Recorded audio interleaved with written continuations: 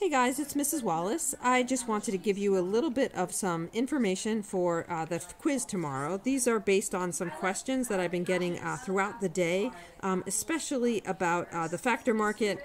So looking at perfect competition, looking at monopsony. Remember, those are two types of markets that we have when it comes to the factor market. What we're looking on the screen here is perfect competition. How do I know that? Because there's no marginal factor cost that's greater than supply.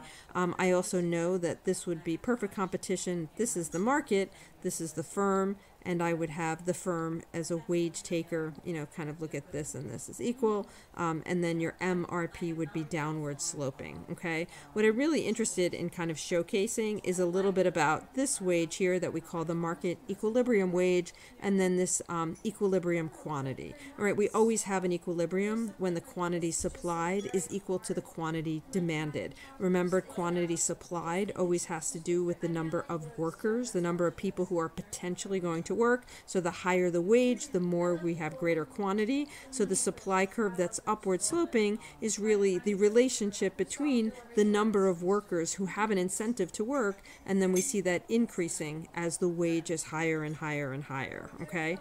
So note, if we have increases in the wage, say from $10 to some higher wage, we could actually see movements along the supply curve, okay, based on the higher wage. Whenever wage changes, we're not seeing a shift in the supply curve or an actual change in supply, we're just seeing a movement along the curve, okay? And the same thing exists in the case of demand, okay?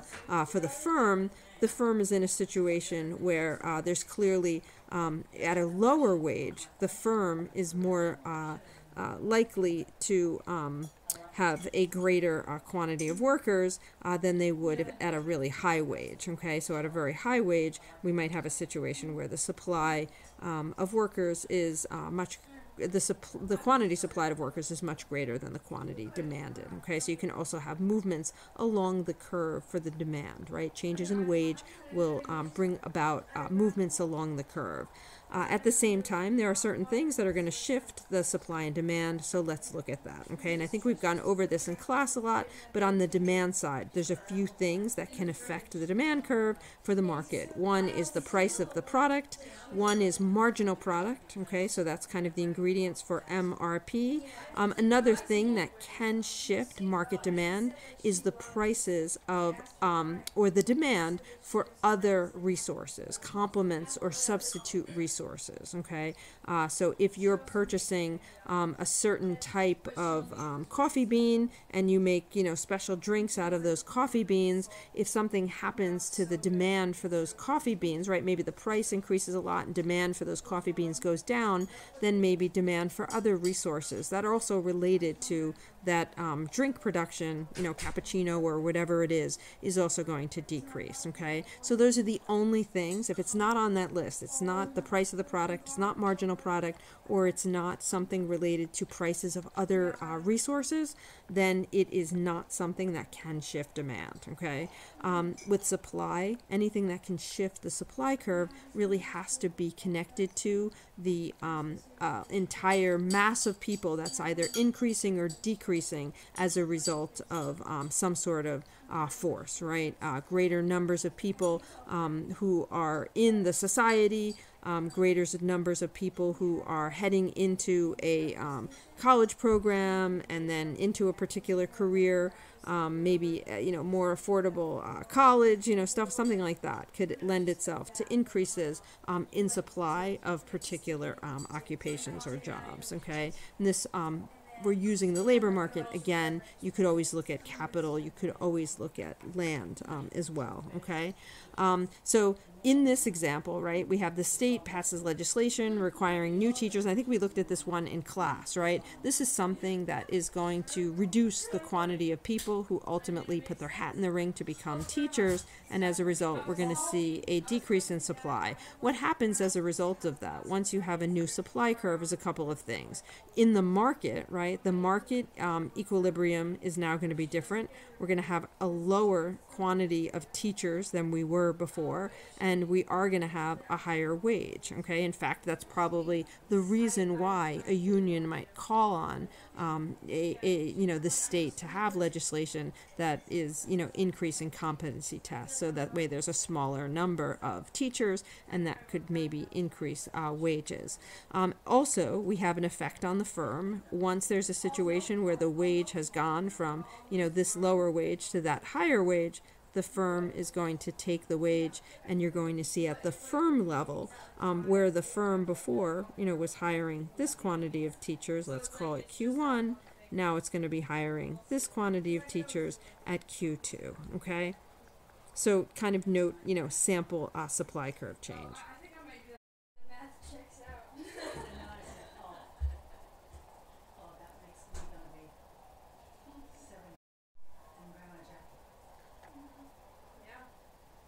Okay, guys, so let's look at this one. The government relaxes a tough immigration law, and it's, easier for construction workers, from other countries to come to the U.S., okay? This is something that could definitely be a supply situation. And so if we look at it first in kind of perfect competition, right, we're looking at that particular model. If it's easier for workers to come, we're going to expect that there's going to be a supply curve shift to the right. You'll have greater supply. In the market, you might have an increase in the quantity of workers, who are now participating in the construction industry. And you might also have, as a result of that increase in quantity, you might have a lower wage, okay? The way that we might look at this in a more monopsonistic market, okay? Monopsonistic market, we have our demand, we have our supply, and we also have our marginal factor cost, okay? I'm not labeling all of this, but our quantity would be where our MRP equals MRC. Again, we would use the supply curve for the wage, okay? So, sorry, that's the wage, okay? What we would see if we had a supply shift, okay, like the one that happened above, if this happened to be a monopsony, the entire construction workers was in a monopsony, you would see a shift in the supply, similar to we have this, but note your RC would move with that supply curve, okay? So that might look a little haphazard the way that I've graphed it, but they move together, okay? And that's kind of important.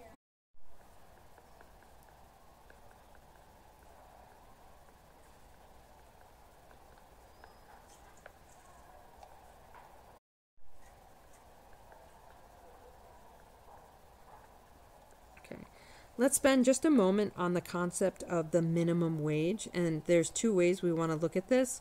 One is if we look at the minimum wage in a perfectly competitive market. Okay, so here we don't have that marginal factor cost, that's greater than supply. This is just a supply curve, and we have a demand curve. Okay, and let's say that this is workers, maybe this is auto workers. Okay, and this is the demand for auto workers and the supply of people who are willing to work as an auto worker. What we see with the minimum wage, okay, so the equilibrium wage without that red price floor would just be W1. Okay, that's the equilibrium wage, and the firm would be hiring quantity Q1. Okay, so not the firm, the market would be hiring the quantity of workers where quantity Q1 is.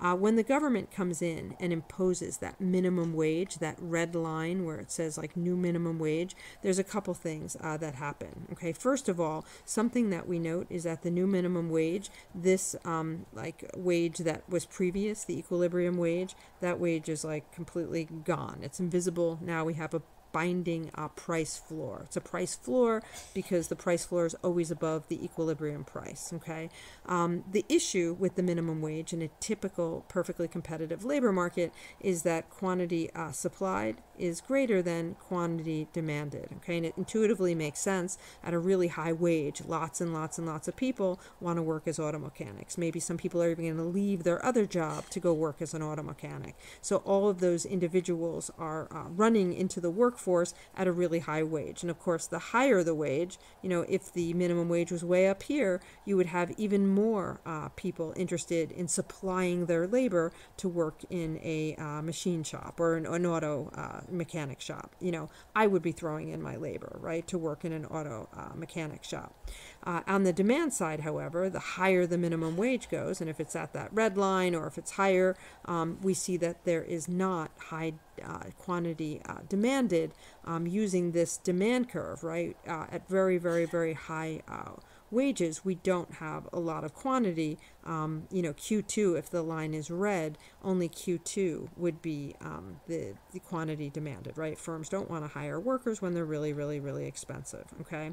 So if we look at just the red for an example, okay, and we kind of say, all right, we know the quantity supplied is Q3, the quantity demanded is going to be Q2, and our quantity supplied is greater than our quantity demanded, we have a surplus of workers, okay? So like when we looked at price floors earlier in the year, this creates a surplus, but in this case, not a surplus of yo-yos, a surplus of auto workers, and we actually call that unemployment. And the difference between the quantity Q3 and quantity Q2 is the actual number of people who are unemployed, okay? Now, up until the quantity of Q2, there are people who are actually going to earn, this wage of whatever that minimum wage is, say $15 an hour. So some quantity of people will be better off, okay? And it's possible this is a good number of people, and our goal might be to ensure that a good sized quantity of people can ultimately access a higher wage, okay? They're better off than they were before. But there is perhaps an argument that with a perfectly competitive labor market, we could actually be creating unemployment the higher the wage goes, okay? This looks a little different when we get to monopsony, okay? So let's take a look at that.